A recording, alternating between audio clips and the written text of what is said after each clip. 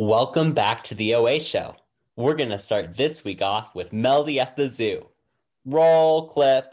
Hello, and welcome back to Melody at the Zoo. We were on hiatus for a little bit, but I'm back now. Just a really quick warning before I get started. If you are afraid of large lizards or uncomfortable around them, I'm giving you a quick warning because the whole of this episode will have pictures of big lizards, but I encourage you to stick around because it'll be really interesting. So, a couple of days ago, it was Appreciate a Dragon Day, and I appreciate dragons. I will always appreciate dragons. So, we're going to cover 3 dragon-esque species, starting with the Komodo dragon. Now, these guys are massive. They are the largest of the monitor family, which is a family of lizards that are really good at swimming and very good at climbing. These guys in particular are really good at swimming. They can get 6 to 7 feet in length, as well as they are one of the only lizards that are truly venomous, meaning if they bite you, you could die. The second lizard on my list is the white-throated monitor. The white-throated monitor is actually a species we keep in the Oakland Zoo. We don't keep Komodo dragons. I wish we did, but we do not. And these guys are found in southern Africa, near Zambia and Mozambique, and they are the second largest monitor species in this world, getting around 6 feet and 25 pounds. The third and final dragon on this list is my personal favorite, and it is the black tree monitor. Now, unlike the Komodo dragon that are really good at climbing, and the white-throated monitors are really good at swimming, the Komodo dragon is, and the white-throated monitors that are really good at climbing rocks, these guys are extremely good at climbing trees. They are gorgeous jet black lizards that get about 3 feet-ish, 3 to 4 feet, and the really cool thing about these guys is they have prehensile tails. Yes, prehensile, just like a monkey's. They'll wrap that tail around the tree and use that for balance. Unfortunately, unlike monkeys, you will not find these guys swinging around the trees.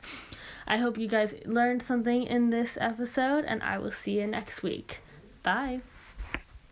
Always great to have you on the show, Melody.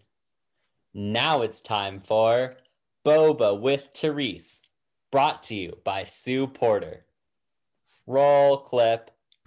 Hey guys, so it's Therese, and I'm here with you with Boba Reviews for Simon, of course. So I got Mr. Green Bubble in Walnut Creek, and I got a passion fruit green tea with 0% sweetness, no ice, and boba clearly.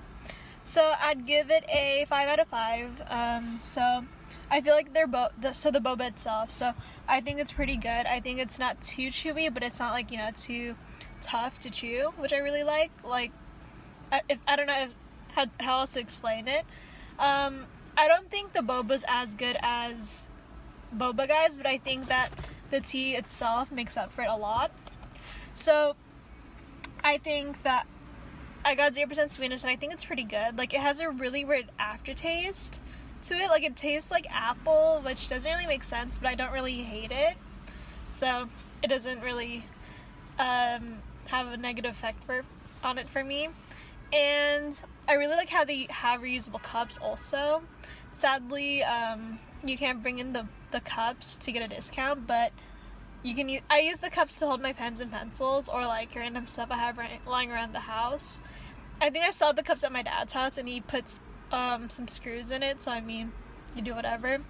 And yeah, that's it. Okay, I recommend, if you guys ever want some boba, go to Mr. Green Bubble. Oh, and their prices aren't that bad. This drink was $4.50, and of course I tipped, gotta be generous. So yeah, the price isn't as cheap as T4, but it's cheaper than like some place. It's cheaper than Share Tea, I think. Yeah, this drink was cheaper, more affordable. And I like how it's not too sweet either, because I got 0% sweetness, and some places still have the drink really sweet, which really irritates me. But yeah, okay, so I really recommend it, and yeah, yay, bye. This week's boba review was brought to you by Sue Porter. Thanks again. Okay, that's all for the show this week. I'll see you next week on The OA Show. Blue Jays out.